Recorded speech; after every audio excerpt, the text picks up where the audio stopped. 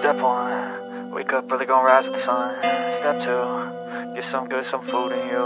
Step 3, think real hard about what you wanna be. Step 4, everybody just do your thing. Wake up, today's gonna be a good day. Wake up, today's gonna be a good day.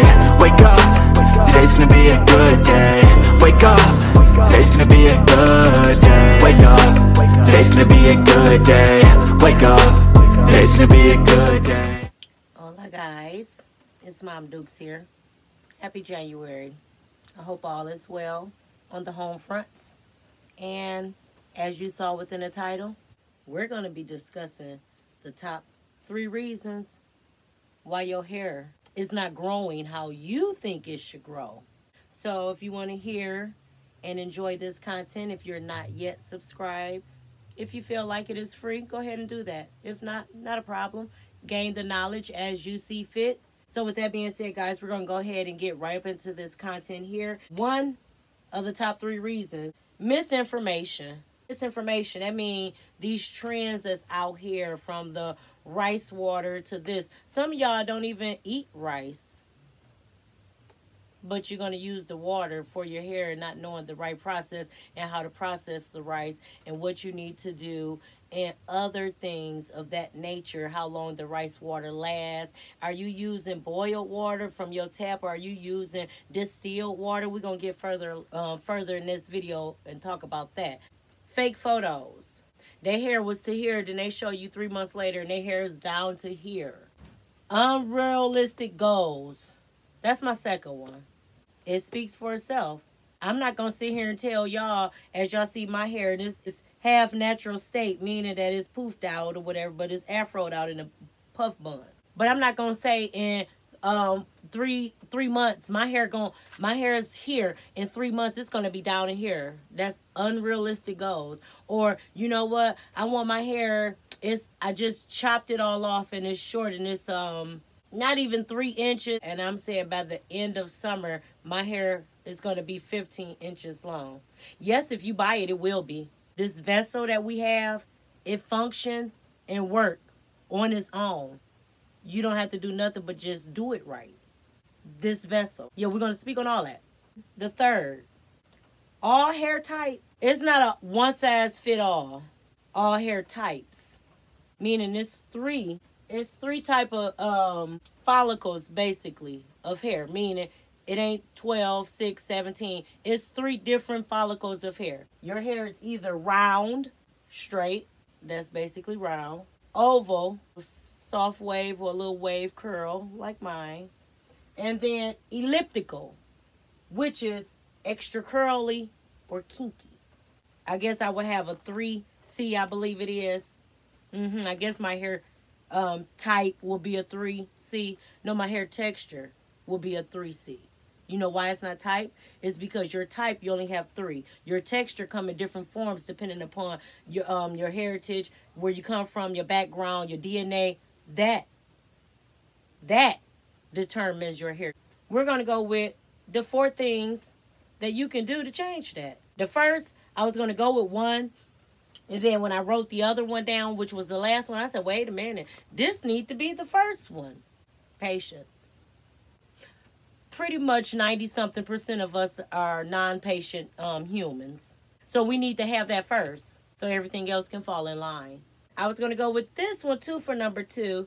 But first I'm going to go with this one for number 3. Your health benefit, meaning the water that you may intake through your skin or internally throughout your organs. And also the food that you take in, the extra toxins.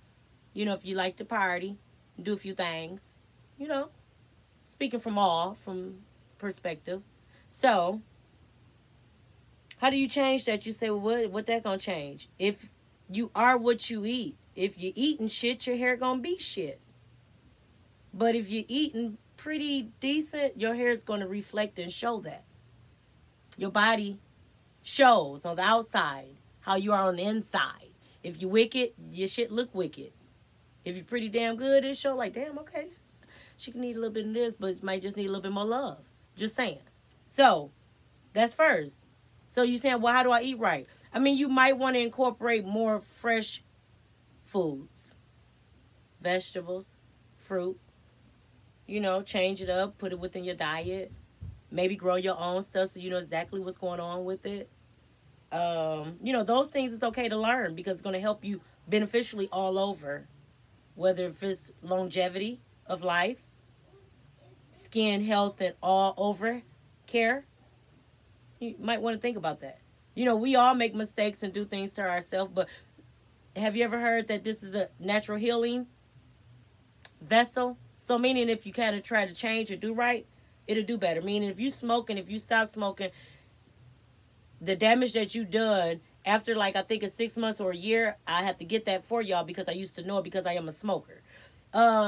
If you stop, that damage over time that you've done to your body start healing itself at a rapid rate.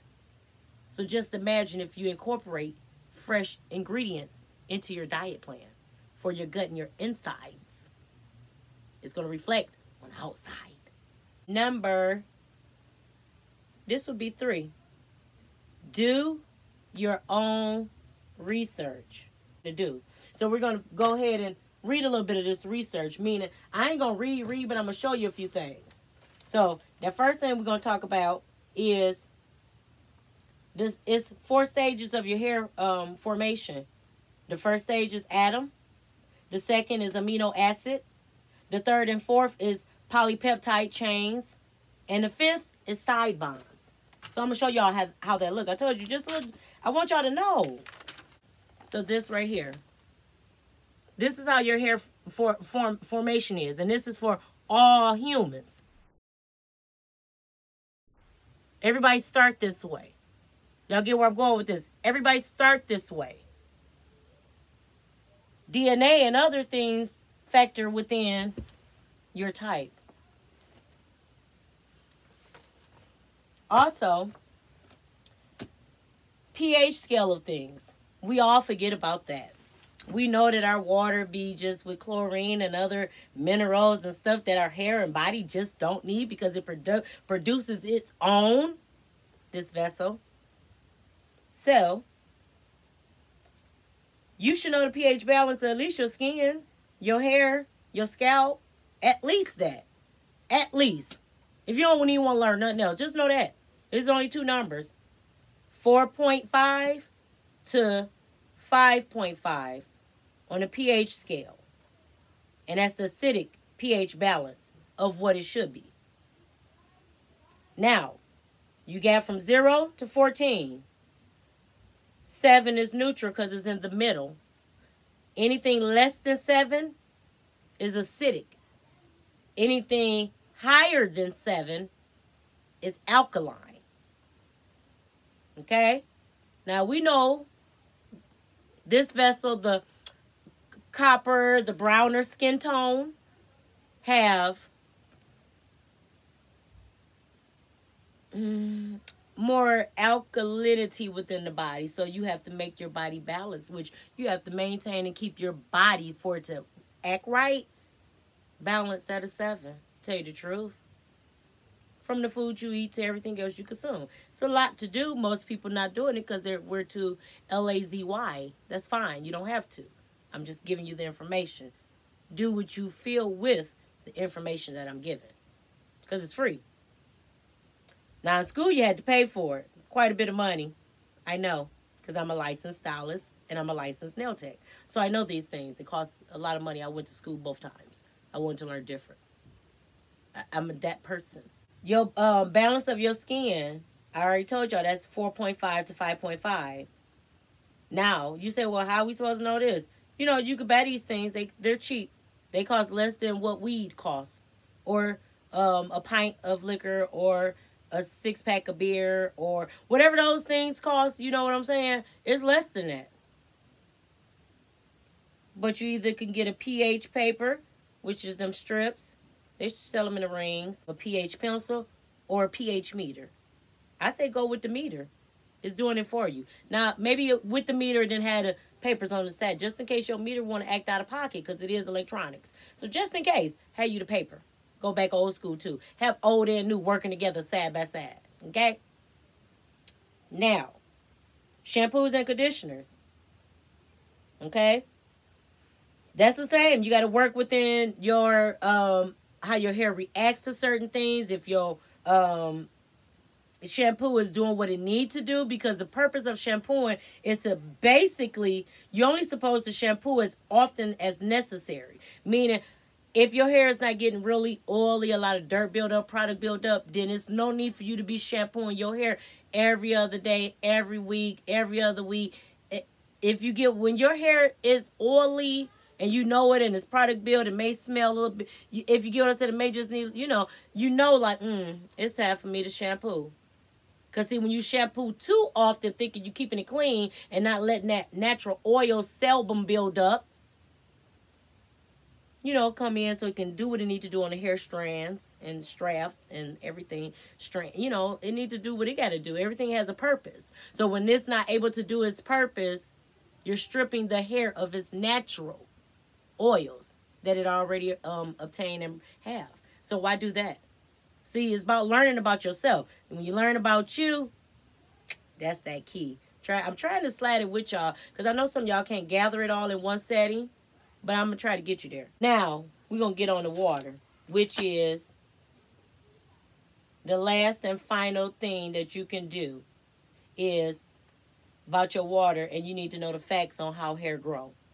So, water is important because we're made of 85% water, and also that's human bodies is made of 85% water. The earth is made up of 75% water. So you get where I'm coming from? That's why water is important for your hair. Then if you actually factor in and see how much of our body makes up the oils and how much the sebum is and how much percent that is, you might need to know how much oil you need to maintain and keep within your hair. Okay? But back to the water, it's either hard or soft. Soft water is the preferred water to actually shampoo your hair in because the hard water has minerals and chemicals and other things that I told y'all. Your body already make the minerals and the chemicals. What you need that for? So it's like you don't need that. Now, let's talk about this hair growth. Everybody is in the assumption that your hair just going to grow like, oh my goodness, down your back. No. Hair grows through a stage, okay? The stage. You have an anagen stage, a canagen stage, and a telogen stage. Those are these here. Okay? This stage here is basically the growing stage. Now remember, if you got 3 stages, that means throughout a year, your hair has to do something. It has to go through these stages pretty frequently throughout that whole 12 months, we'll say. It's the growing stage. So on an average, 90%, you may get that 10% that's a little bit extraordinary or under extraordinary, whichever way you look at it. Person hair in this stage, which lasts from 2 to 6 years. Hair color is darker during this stage. So that means that on an average, you got 90% of people that hair is actually growing between 2 to 6 years. Growing. The catagen stage is a brief transitional stage. This is all when all the hair cells stop. They kind of save in their energy, like if you're resting through, the bears when they go hibernate, they kind of like almost hibernating, but not all the way there. They're getting prepared. They're getting all the preparations ready, like what you see the squirrels doing now. Then you have the telogen or the resting stage.